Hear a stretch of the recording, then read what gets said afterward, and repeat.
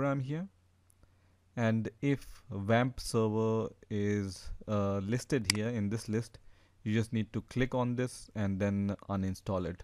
Right now I don't see WAMP server here because I have already terms and conditions, and if you accept, you can just click on this I accept the agreement radio button and then click on next, and here you can see this warning, and here you need to read this warning carefully. Make sure you are up to date in redistributable packages VC9, VC10, 11, 13, 15 and 16.